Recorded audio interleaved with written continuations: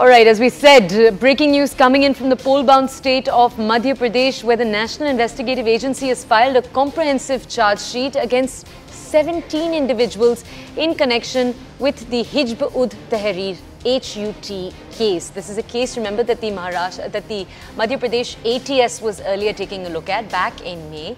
Now, the National Investigative Agency is saying that their investigations reveal that members of this outfit were clandestinely recruiting and building their cadre in Madhya Pradesh. I will bring you more context on what the group is and why this is considered wrong. Remember, the accused were inspired by the HUT's radical ideology.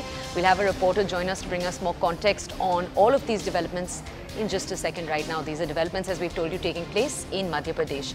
Anvit, can you tell us, what is the group that we're talking about, the Hizb-Ut Tahrir? Can you tell us more about them? And then can you tell us more about the NIA's investigation?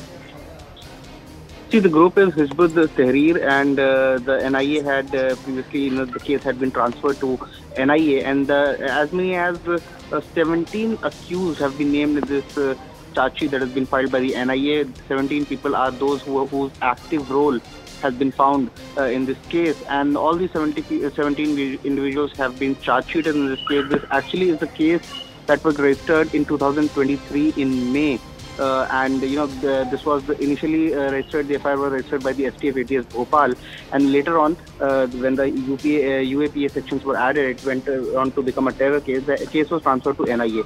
Now, NIA investigation has revealed in this case that the members of Hizb-Ut Tahrir, they were clandestinely recruiting and building their cadres in Madhya Pradesh.